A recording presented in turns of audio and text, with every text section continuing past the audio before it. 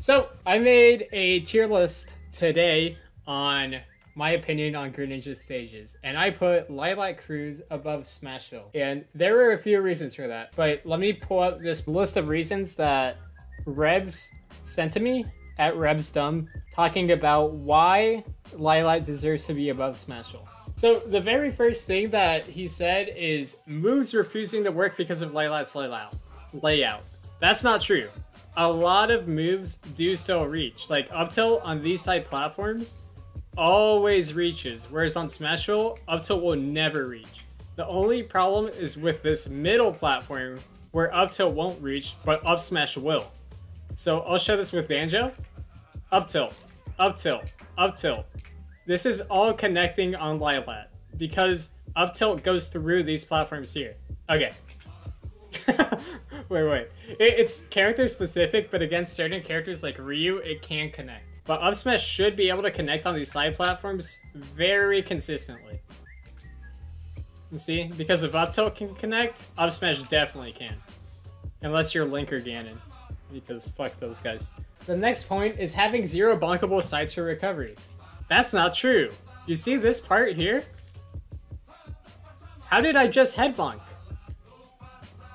Greninja is able to head bonk under the stage of Lylat. This is all bonkable here. You can bonk from here. Look, I'm going straight up and I still bonk off of the jet. See? This stage is very much bonkable, which means that if you look at my position and how far away I am from the stage, this is a massive increase into my recovery. Let me go frame by frame to show you guys how far we're able to bonk on here. I'm out here, right? Look at where I bonked from. Look at how far away ledge is. And I'm still able to grab it. And also, look at my hurt box. That's all frames where I'm invincible. And because of my hurt box shift, I'm very low to the stage. I'm not even past ledge. And now I gain invincibility once I do end up in a position. But let me see if I can still show it off. So see, normally I do get hit by yo-yo if I go up to ledge. See? But if I head bonk, I'm able to actually get around it. There you go. Look, head bonk. I'm already grabbing ledge here. That's frame 1 of my 2 frame. How the fuck is Ness supposed to hit me down here? So if I turn on my invincibility, his yo-yo is whiffing on the first frame of my 2 frame. This is Greninja's ledge grab, by the way. Greninja is grabbing ledge in this position. That's frame 2, and now I get my invincibility, and Ness isn't able to hit me on ledge. It can work against a lot of 2 framing options, and that's yo-yo, which reaches below ledge. So head bonking on Lylat is an actual thing, and it's very underused, because the position that Greninja is able to grab ledge from decreases the likelihood that he's going to be hit by 2 framing options drastically. Because if you look at it, again, look at the position I'm head bonking from, a fucking jet where you can't see the ledge at all. And now, I'm grabbing ledge from way over here. Can I zoom in? Yeah, I'm grabbing ledge from way over here. This is a ledge grab frame, by the way. Boom, invincible. I already grabbed ledge, but... Up. Grabbing ledge, invincible. So head bonking on Lylat is insanely good. Alright, the next point. Platforms are positioned to help the opponent land easier and avoid dash attack. This isn't actually true. If you go on a stage, again, this is for the sake of comparison with Smashville. If you go on Smashville, half of the stage, the opponent is able to land, and Greninja doesn't have very good platform pressure in general. If he commits to something like a forward air, whenever the opponent's in free fall or landing, they can choose to do a mix-up where they land on the platform or just drop through it. And you have to be ready to cover both of those options. If you commit to the top platform, especially on Smashville, where up smash doesn't connect, you're not able to cover that option.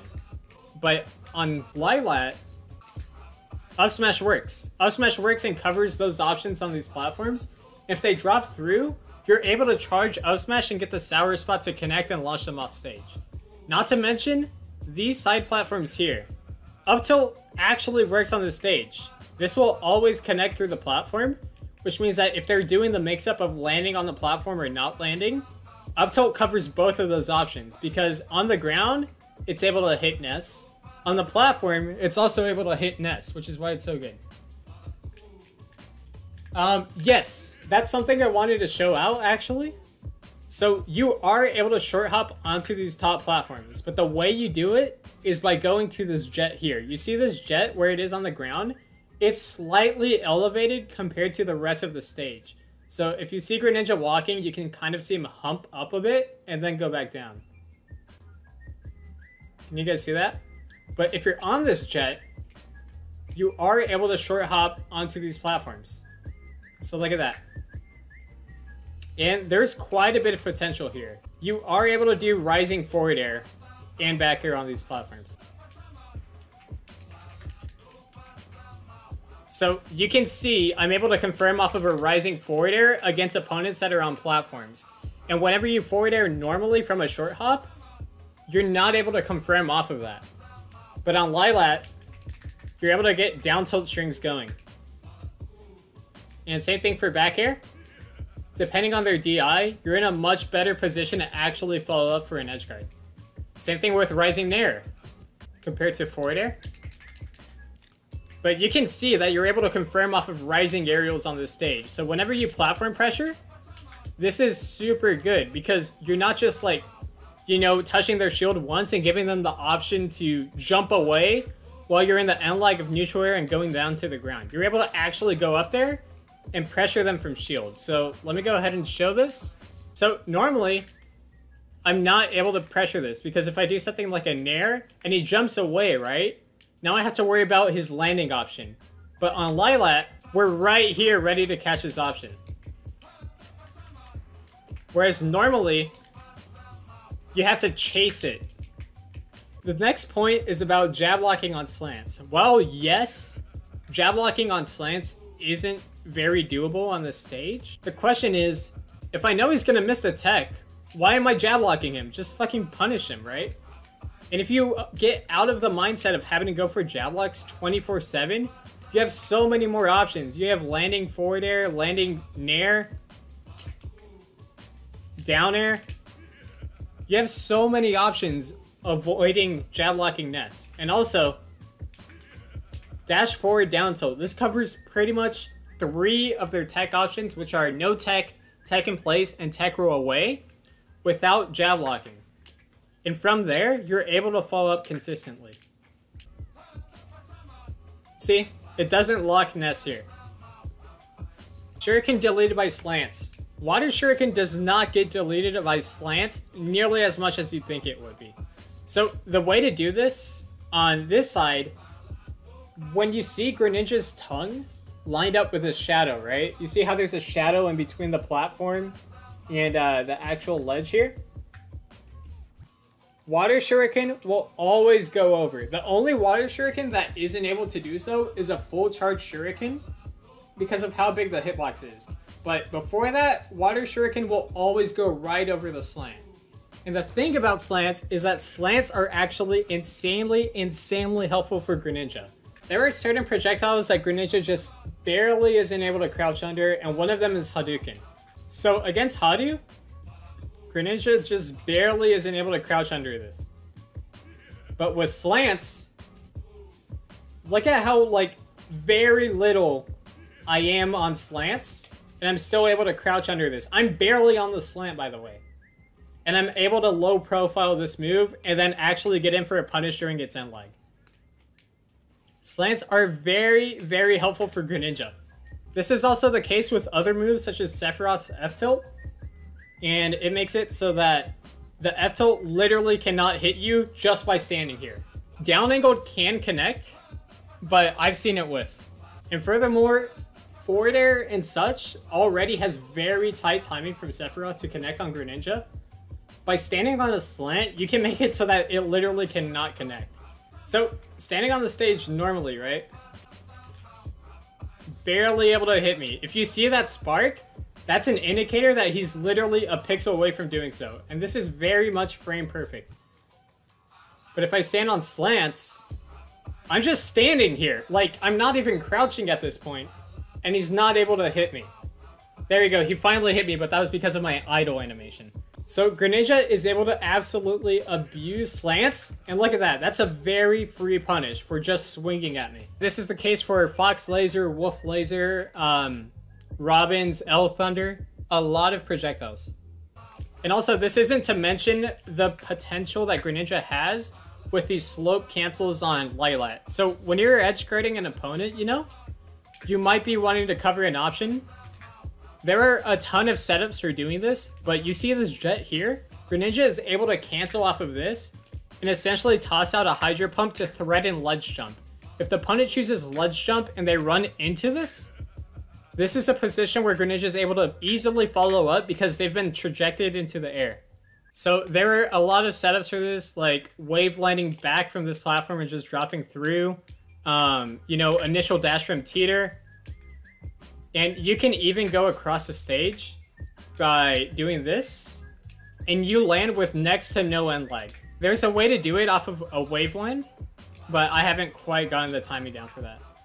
But as you can see, I'm able to land and then down tilt and act out of Hydro Pump immediately. A really cool thing about this is that you're able to get backer out. It's not the most practical setup at all, but you are able to do it. So you can get backer 1 combos and then go from there.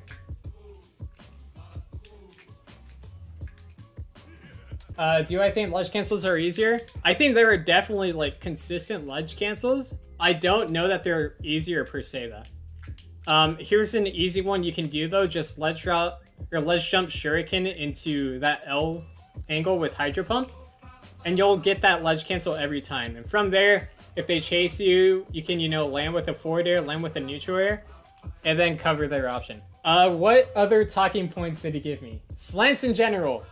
Slants in general are so fucking good for Greninja, guys. Like, don't sleep on these. Here's something else. You guys know the no tumble combos from down throw? Slants actually make this work on even more characters. There are certain characters that you don't want to take to Lylat, by the way, and Cloud is one of them, though. He does way better on this stage than we do. So Cloud is set to jump out of down throw, and you see how he actually gets the double jump animation, right? From here, I'm not really able to connect dash attack because he's able to jump out. But if we do this down throw on slants, right? Because we're doing it from a lower elevation, he's forced to hit the ground first. And then from there, dash attack. That's guaranteed because of the landing lag that he takes. So we can put him into shield. Because of the landing lag he takes from being popped up by down throw into dash attack is guaranteed. And this is the case for a lot of characters. Also, while I'm at it, I haven't labbed this out entirely. I was in the Bowser Discord asking about what moves hit Greninja on ledge hang, and they told me that their up B is able to hit more characters on slants than not. And this is the reason why. Whenever you use tilts on slants, you see how Greninja's kind of standing at an angle? Down tilt is able to hit way lower than normal. So if we go frame by frame and look at this hitbox, look at the position where down tilt is reaching, right? It's actually going underneath the ledge. But normally down tilt doesn't reach that low, as you can see.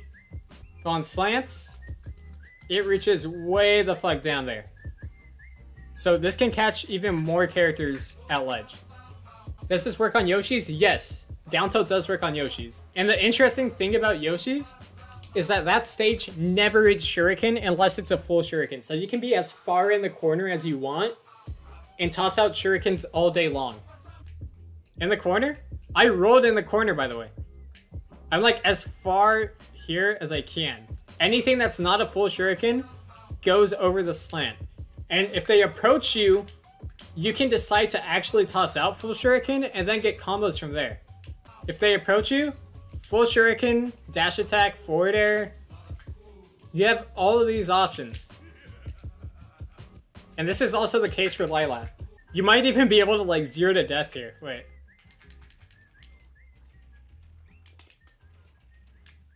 Something like that. Dash attack 2 frames are a thing, but from what I've noticed on Slants, dash attack doesn't actually reach down. So if you look at dash attack, it doesn't reach down, it's still horizontal. So dash attack 2 frames aren't nearly as much of a thing on Slants, but down tilt definitely is, because that's quite the angle that it's able to hit at. If I were to do a regular Shadow Sneak, right, for an edge guard, depending on the position, this puts me in a position to be punished after the Shadow Sneak comes out, you know? Because I'm floating. But with Slants, you're able to input a Shadow Sneak right at the edge, and you're actually able to fall with it, and you're in a much less likely position to be, you know, hit by a reversal or any aerial that they might toss out. And plus on Yoshi's, you have this wall to work with. So you're a lot safer going for this, you know, punish whenever they're off stage. Also, you can charge a full Shadow Sneak from here and go off stage from there because of the slants. This all works on Lylat, by the way. That's my discussion on why I think Lylat is better than Smashville. We can go to Smashville so I can show some of my points as well. But I don't think that Smashville is nearly as good of a stage for Greninja compared to Lylat. Yes, tech chases are really good on, you know, Smashville because of the top platform. So from here, you're able to get a lot of tech chases off of up throw and such. But when it comes to like actually killing your opponent, this stage sucks, bro. Down tilt up smash at 100, right? No platform, this will kill. With the platform, oh boy. Up smash does not like connect on any character. Or actually, let me show this. I stand corrected. Do not be afraid to take Yoshi to Smashville. Yoshi's hurtbox is actually like insanely bad. But yeah, this will connect on Yoshi. And even furthermore, if Yoshi is just standing here, up smash. Feel very, very, very free to take Yoshi to Smashville, guys. I've even seen like Yoshi get hit by up smash on Kalos before. So do not be afraid to take Yoshi to Smashville. Yoshi's best stages, from what I know, are Battlefield and Yoshi's Story. So if you want the small space of Yoshi's Story without the triplats, Smashville. Up smash does work on the stage, and the stage is like a very solid counter pick. Shadow Sneak can work on these platforms, but it's a little bit tricky to do so. The thing about Shadow Sneak is that it doesn't necessarily kill on these platforms before up smash because we're doing it from center stage. Oh, and also, if I'm not mistaken, the top blast zone on Lylat is the same as on FD, which means that your up air juggles with those triplats are gonna kill very, very early compared to on Battlefield or Smashville especially, because Smashville has one of the highest ceilings out of any stage. All right, so tech chases with Shadow Sneak. Shadow Sneak is able to cover a ton of options, but as you can see, it's not necessarily killing. And also, there are positions where they're able to roll behind the Shadow Sneak. So this platform's a little bit wide for it, but it is still possible. Instead, what you can do is a Nair tech chase. And depending on the hitbox of Nair, you can follow up from there. Don't be afraid to take Yoshi to Smashville. Very, very good stage. When playing against Yoshi specifically, I should say. Let me test out up smash on Yoshi on Kalos, because I think it might be a thing. I've definitely seen Tart do this before, but Yoshi's hurtbox is like insanely bad when he's hit by up smash. He like moves into the move. It might be something to do with like his giant nose, but who knows? Aha, who knows? Yeah. Yoshi specifically, don't be afraid of, you know, platform up smashes. It works on Game & Watch? Let's test it out. More giant nose characters in Smash. Giant nose DLC. Yeah. Very cool. Game & Watch and Yoshi, every stage. Don't be afraid to take those characters to Smashville. Anyone else? You want to be kind of iffy about it. But yeah, I think that's what I'm gonna do for this stream. Thank you, Dark Lord. I appreciate it. I appreciate it. Rayman DLC, big nose. We'll see, man. We'll see.